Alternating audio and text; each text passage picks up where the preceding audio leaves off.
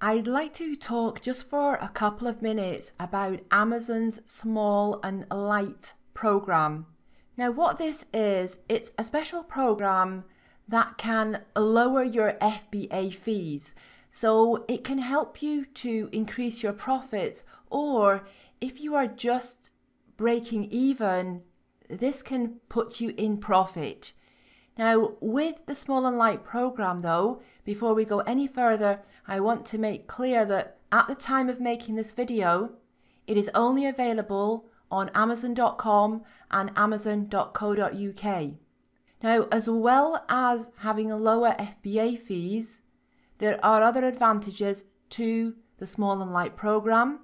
For the customer, there is no minimum transaction before they qualify for free shipping, and this can increase sales for you. Also, if you have a product in the Small and Light program, it will never end up getting placed into the add-on program. For anyone who's not sure what the add-on program is, this is where you have small, low-cost products, usually selling at under $10. And for Amazon, because they make so little whenever a sale is made on a product that's being sold as cheaply as that, very often they will make that product an add-on product, meaning that a customer cannot buy it alone, they need to buy it along with other products, which is a disadvantage for the seller, because if a customer cannot buy your product on its own, it does mean that you will get less sales. But with Small and Light, so if you have your product enrolled in the Small and Light program, even if you sell it for under $10, there is no chance that it will ever get put into the add-on program. Okay, so let's take a look at the requirements. Well, on Amazon.com, to be eligible, a product needs to weigh 15 ounces or less. Dimensions need to be equal to or less than 16 by 9 by 4 inches, and the price needs to be $15 or under. On Amazon.co.uk, the product needs to weigh 250 grams or less, and that is actually less than 9 ounces. Dimensions need to be equal to or less than 30 by 22.4 by 2.4 centimeters, and it needs to be priced under £9. So what we can see here, or what it looks like at the moment, is that it's much more generous on Amazon.com than it is on Amazon.co.uk. The upper weight limit is lower, the dimensions are not as generous, and nor is the price. At this time, the exchange rate, $15 equals about 11.30 or 11.40 pounds sterling. But if we take a look at an example, so this would be on Amazon.com first of all, and this is an example of a product that weighs 9 ounces and measures 16 by 9 by 4 or less.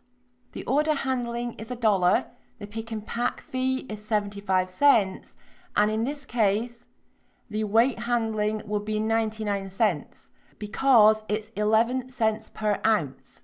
Now, please note that right now, these are the figures, and Amazon fees change all the time. Okay, so be sure to check this for yourself. Now, that makes the Small and Light fee $2.74. Your regular FBA fee would be $3.19. Now, on Amazon.co.uk, an example of a product that weighs the same, so 250 grams is just under 9 ounces, and measures 30 by 22.4 by 2.4 centimeters or less. The Small and Light fee in this case is 80 pence, whereas the regular FBA fee for this size and weight of a product would be $1.62, which is a more significant saving because the fee is in fact half of what it would normally be.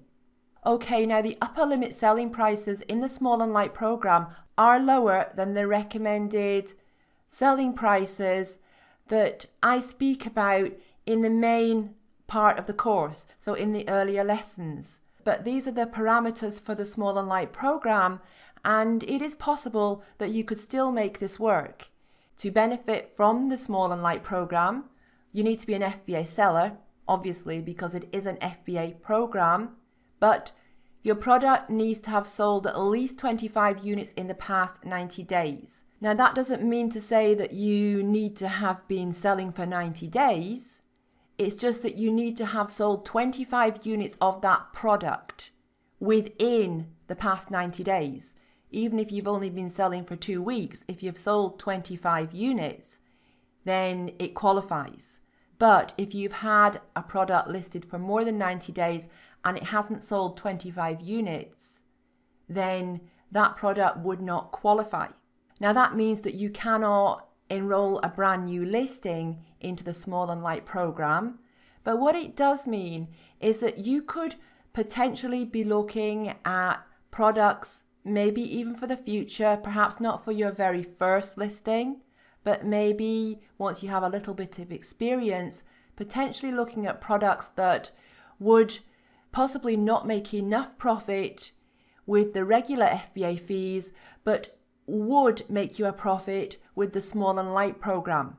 A couple of other requirements. Some restrictions do apply. There are a few products that are not allowed to be placed or enrolled into the Small and Light program, but really these are products that are not normally allowed to be sold through FBA anyway. The prep requirements are a little different, but in fact these prep requirements are quite simple, so there's nothing complicated about it. What I've done is I've provided a PDF handout to go with this lecture, and I've put all the relevant URLs on that handout.